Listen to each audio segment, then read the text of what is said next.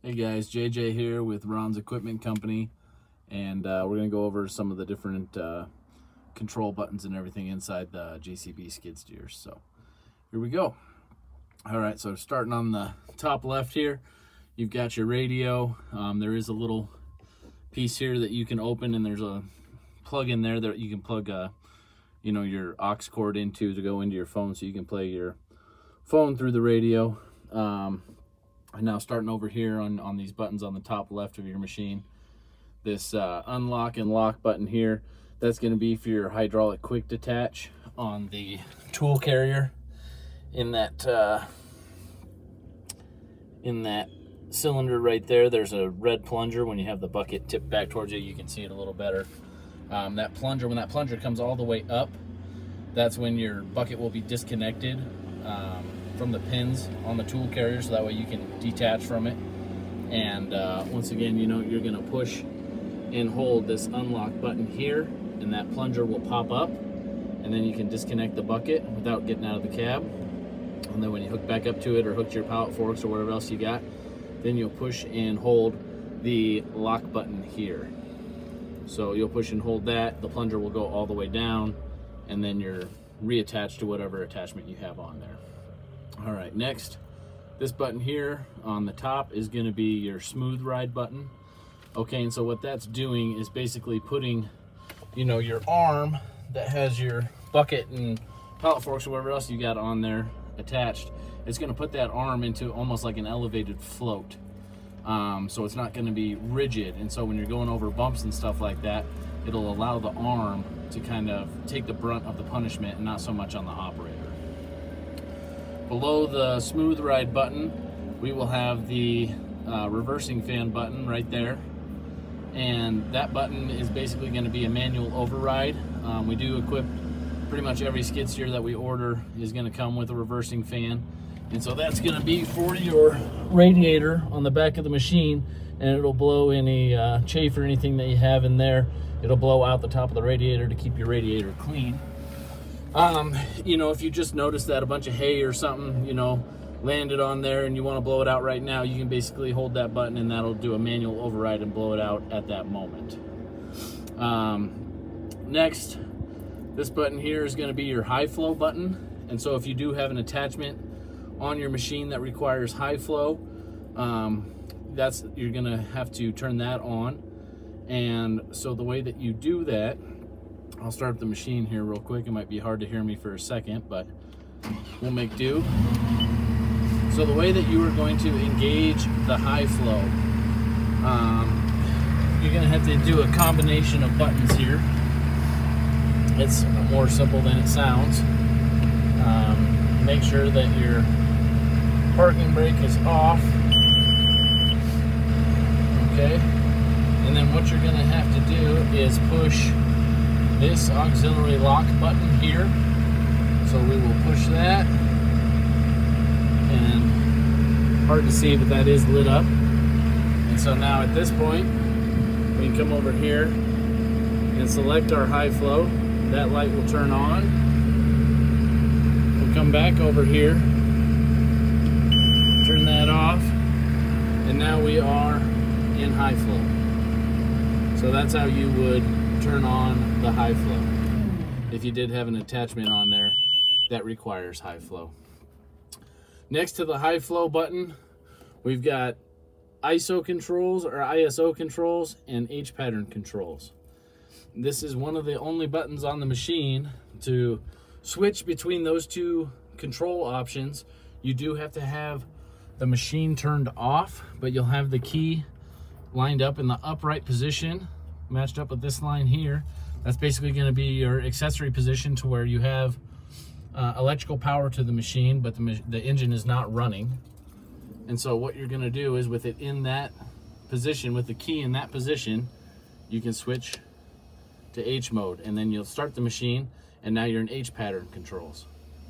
And so your difference between ISO and H pattern, in ISO, you've got your two joysticks. And so your left joystick in ISO pattern, your left joystick is going to control your tracks or your wheels. And so it'll move the machine, forward and back and you'll also turn with the left joystick. And then on your right joystick in ISO controls, you know, pulling it back, it's going to be all your loader controls. So pulling it back will raise your loader. You're pushing it forward is going to lower the loader. Moving the stick to the outside or to the right side is going to dump the bucket, and moving it to the left will curl your bucket back. So that's how ISO works. And then H pattern is going to be, you know, a little bit different. Basically, you're going to use the two sticks together to control the machine forward and back and side to side, you know, almost like an old bulldozer or like your older skid steers. That's how they would run. You know, you push both sticks forward, you'll go straight forward. You know, if you pull one back, you'll turn to that side, pull the other one back, etc. Pull them both back, you'll go in reverse straight. And then moving the joysticks in and out on either side will control raising and lowering the loader and curling and dumping your bucket. So that's a nice feature if you have somebody that's used to one style and then you have another operator used to the other one. You know, it's easy to switch back and forth. You just do have to make sure that the key is in that accessory position where it's lined up with this line here, and then you can switch back and forth between ISO and H. All right, now going over to this side, you know, you've got your parking brake there. Anytime that you raise the lap bar, you know, this here, anytime that is up, then your parking brake is going to automatically come on. When you start the machine or shut off the machine, it's automatically going to have the parking brake on. Your joysticks will not work. You will have no feedback to your joysticks when the parking brake is on. Next to that, you know, with this 1, 2, 3 next to it, these are going to be your work lights. So if you push it once, it will turn on the front work lights. If you push it twice, it'll turn on the front and the rear. And if you push it 3 times, it'll turn off. Okay. Next to that, the 4, 5, 6 here, that's going to be to lock out your loader. And so basically, you know, especially in ISO pattern, when you push that button, it's going to kill your right joystick. So that if you are traveling, you know, with a load or something like that, and you're afraid you're going to bump it, and you don't want to drop whatever you've got on there, you know, whatever reason you would have for locking that out while traveling with a load on there. Down to the bottom left here, this is going to be what JCB calls parallel lift. It's basically your self-leveling loader. And so on the majority of your machines, it's only going to self-level on the way up. It won't self-level on the way down, the exception being the 3TS. So if you do have a teleskid, it'll self-level on the way down in addition to on the way up. And then finally here with the 0, that's going to be your auxiliary lockout. And so what that's going to do is, you know, if you had your mulcher or something like that, mulcher, snow blower, broom, something like that, hooked up to the front of the machine, you know, and you want to travel with the machine, and you want to make sure that, you know, something doesn't get bumped and that attachment doesn't turn on, you will engage this button here, and that will kill the auxiliary hydraulic so that it will not turn on. And as you saw before, when you switch from standard flow to high flow, you will also use that auxiliary hydraulic lockout. All right, up here you've got a hand throttle, you know, pretty standard. Obviously lower RPMs are going to be the turtle, higher RPMs are going to be the rabbit. One thing that we do sometimes get some calls on is, you know, let's say you're out operating the machine, you know, and you had it at half throttle, you know, or something like that, whatever the case may be, you know, and then you turn the machine off, you leave the machine, you come back later, you want to run it again, you start it up, and it's still sitting at half throttle. JCB has an override built in here, sorry about that, to where when you turn the machine on, it's automatically going to be running at idle, at low RPM. Even if this is turned halfway, it's going to be at low idle. They don't want the machine to turn on and just have the RPMs revved all the way up or anything like that when you first turn it on. And so you may notice, you know, that if you did leave this in this position and turned it off and turned it back on, you know, if and you're trying to get moving and do your work or whatever, you know, you turn this, or you're even using the foot throttle down here, you know, you're giving it gas, nothing's happening. And why that is JCB, like I said, they have an override in there to when you first turn the machine on, it takes your RPMs all the way down to an idle, no matter where this control is set. And so it basically kills, you know, power to this dial. And so what you need to do to get it working again is, you know, the machine can be running and everything, but basically you need to turn it all the way back to turtle. That'll re-synchronize this knob, if you will. And then at that point, you can either give it foot throttle or you can turn the hand throttle and it will respond. So that's something, like I said, sometimes we get some questions on just because it's not, you know, necessarily something that people have experienced before. Okay, now on your joysticks, we'll go over some of the controls on here. On your left-hand joystick, you know, a lot of these are a lot of the buttons on the joysticks are going to be for adding different attachments and controlling the attachments that you have on there. There will be a few that will be live, no matter what you have on, whether it's a bucket, pallet forks, whatever. Number one is going to be this bottom round one on the left-hand stick. This is going to be your horn. So that's where your horn's at.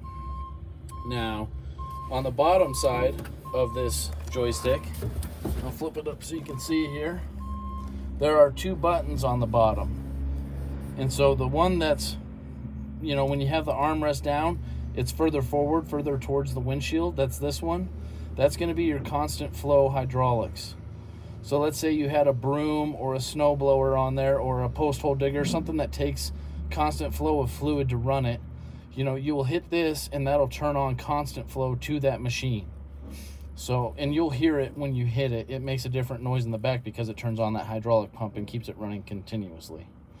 This rear one is going to be your 2-speed and your creep. So I'll turn on the machine here so that you guys can see what I'm talking about with that.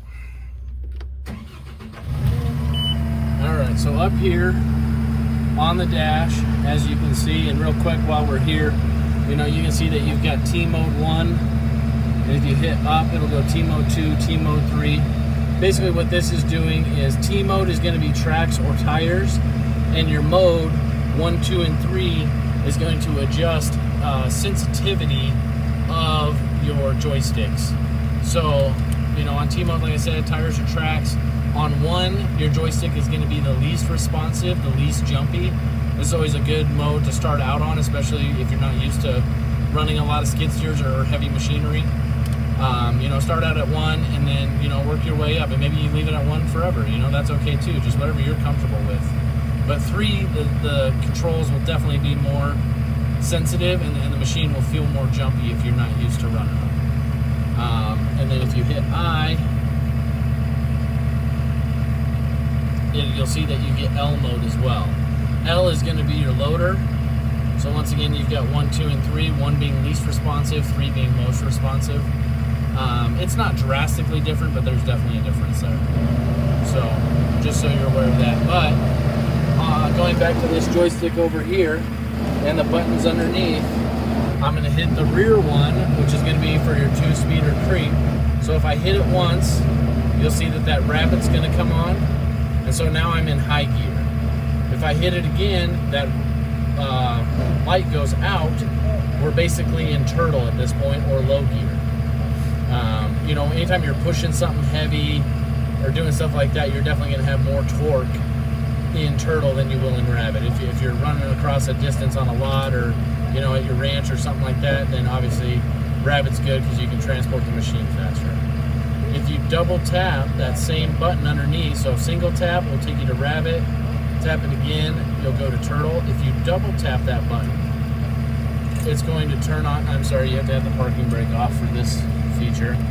So parking brake off.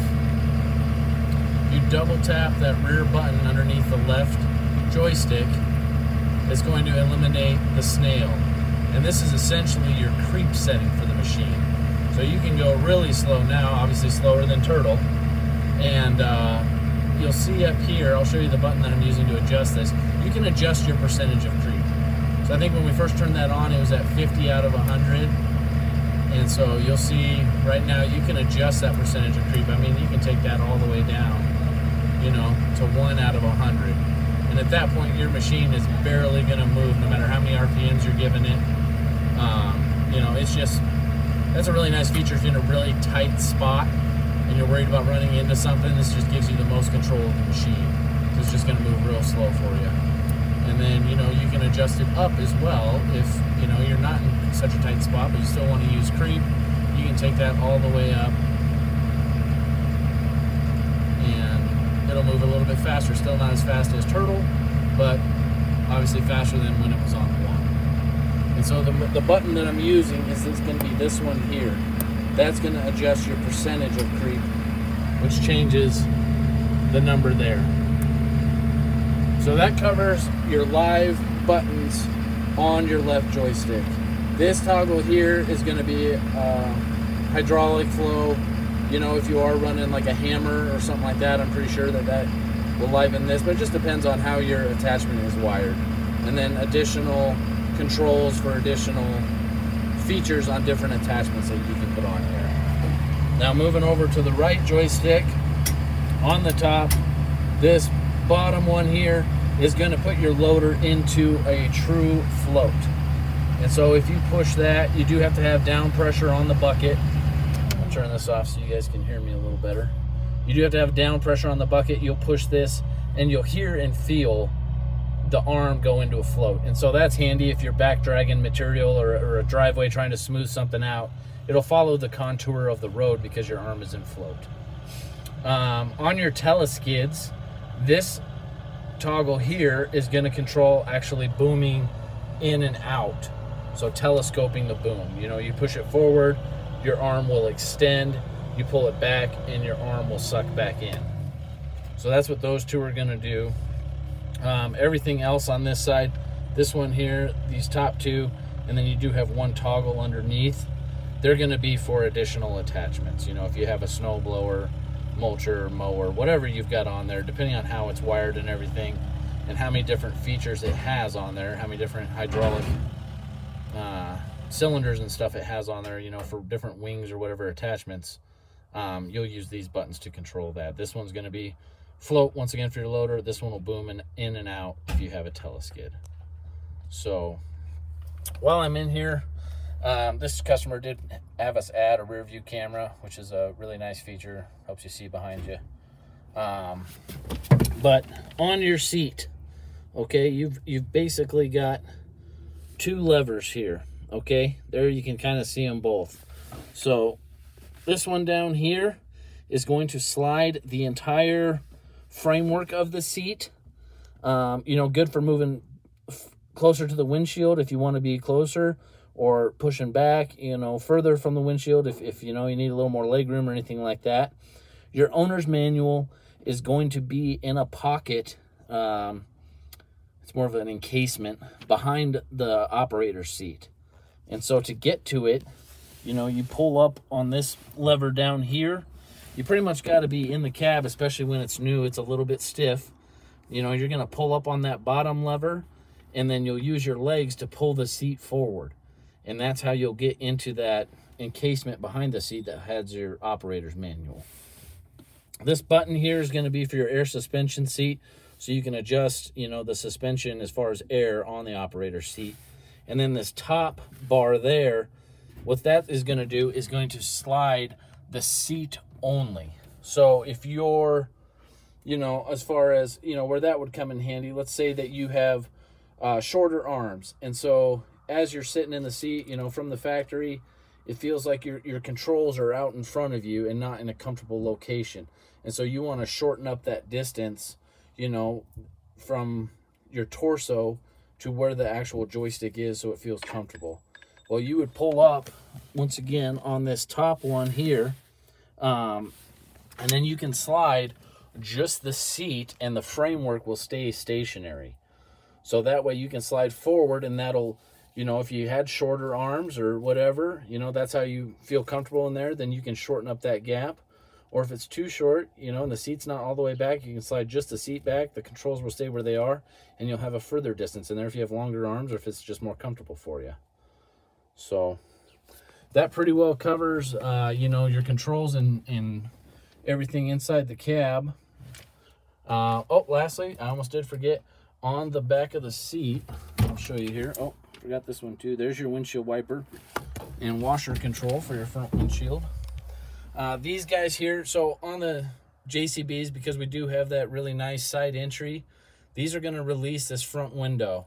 So this is going to be your emergency exit. And most skid steers, like this Cat that's sitting right here that we just traded for, your emergency exit is out the back window, which is not giant.